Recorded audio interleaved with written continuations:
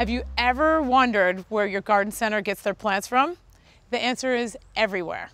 But there are benefits to buying local. So today I'm going to a nursery and I'm going to check out plants like these, how they are planted, how they're grown, and how they make it to your garden. I'm in Rhode Island at a fourth-generation family-owned nursery that distributes over 125 different plants to horticultural centers across New England. I'm here today with Bruce Vanicek, and he's going to show me around. Guess what? His grandfather started this place in 1895. So Bruce, what kind of plants do you specialize in here? Well, we grow a lot of different plants with boxwood and hollies, but we truly specialize in yews. Not yews like yews guys, it's Y-E-W-S. Exactly. So they're a great plant, a durable plant, they're evergreen. Yeah, they give a lot of structure, and that highlights all the other plants in your garden. Well, that's great. So I would love to see the whole process of how they start from little babies. So you want to give me a tour? Absolutely. We'll start at the greenhouse. All right, let's check it out. So I'm excited to see greenhouse number one. So the first part in growing a new plant is propagation. Absolutely. We make cuttings, and as you see, we can put them in these sand benches with bottom heat.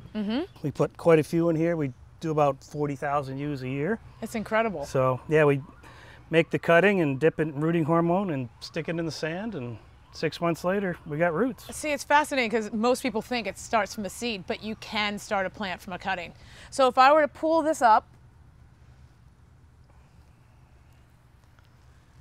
there's all your roots. So you take each one of these individually, and each one of these becomes your shrub. Absolutely. It's fascinating. This is potted into stages, into ground along the way, and then 10 years, we'll have a shrub. Our next stage is the beds, where they'll stay for 2 years, and I can show you that. All right, let's go check it out. So now we're at the beds, and this is where all the cuttings are planted, correct? Yep, we're put them in this planting machine, which is plant 6 rows at a time. One by one, each cutting is put into these slots. And slowly this tractor goes and plants them in the dirt, and they'll stay in that spot for 2 years. So this is a big nurturing process. So let's see this thing roll.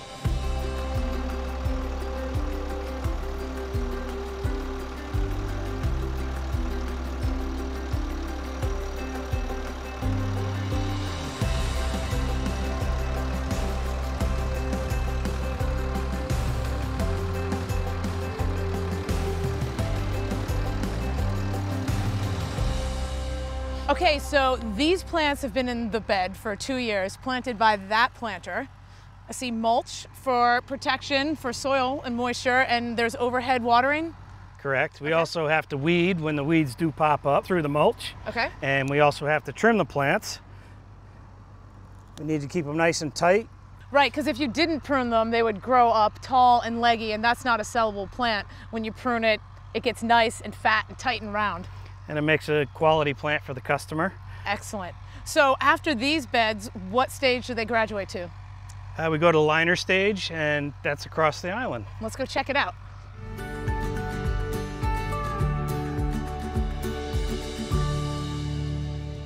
Okay, so we're 5 miles across the island, and this is the liner bed. Could totally see why. Yeah, we took them out of the beds and we spaced them out because it's time to give them more space for both their tops and the roots. These plants are now 5 years old. They will stay in this phase for 3 years, and every time we transplant them, we trim the roots so that the roots stay nice and tight and compact. Pruning the roots is just as important as pruning the tops. Yeah, so we like to keep that root nice and tight like that. Right? So should I give a little prune it? Yeah, give it a little prune there. So at the final packaging, they're going to have to fit in this container or a root ball. They'll be in a B&B root ball, right, and that increases the success of your transplant. And it's a stronger, healthier plant. Absolutely. So cool. Next step will be the check planted phase. Okay. And they're going to be big and beautiful. Okay, so this is the area where they stay the longest, right? This is called check planted stage. They're planted 3 feet by 3 feet. So they're got plenty of room, and they stay here for 4 years, and then we dig them up and we ship them. Also, question, is this the variety your grandfather started? Absolutely. This is probably one of the most popular varieties out there. This is Taxus densiformis, a variety he found probably in the 1940s. Okay, Selected. That's fascinating. Yep. So what do you have to do to keep it in this space? Right. If you're putting a landscape and you want to maintain the size, you basically want to trim them, usually the end of May, beginning of June, when they're about this size, about an inch of new growth. Okay. And you want to trim that new growth so that it basically slows down the plant, but at the same time it continues to grow and it flushes out and looks natural for the rest of the year. And it's so important because if you let a couple seasons go, the plant will go out of whack and it really loses its shape, right? So thus the densiformis right here, you package it up and it's probably easier for transport and selling at the nursery. Absolutely. So where do we go next from here after the 4 years? Well, we're going to go ball and burlap and dig some up. All right, let's check it out. Okay, so this is the final stage where the yews are balled and burlapped. And this is the stage where I purchase the plants to give to my landscape clients. Yep. Yeah, we're harvesting here, and you know, as we do it, we tighten, we take all those roots, package it up, and it's tied up on top to protect it during shipping. The root pruning really has to fit tight with inside that ball. And then these are great to hold so you don't break the branches of the plant, right? Yep. So I would love to see one dug with the spade. Sure.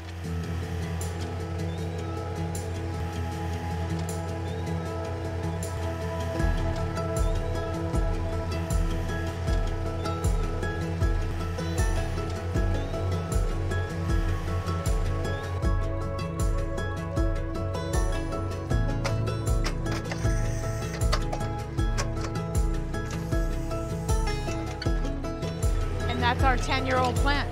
Yep. See, there's a few roots we got to trim off. Right, because they have to fit inside the burlap. We're wrapping burlap around it, then we tie it to secure the burlap to it, and we stand it up, and it's ready to go on somebody's truck. Ready for sale. Bruce, I just want to thank you for showing me the entire process. It's so important to know where your shrubs come from and how they grow and how you take care of them. Well, we appreciate you coming down and visiting us, and you're welcome back anytime. Thanks. I'll be back. All right. Thank you. Thanks for watching. This Old House has got a video for just about every home improvement project, so be sure to check out the others. And if you like what you see, click on the subscribe button to make sure that you get our newest videos right in your feed.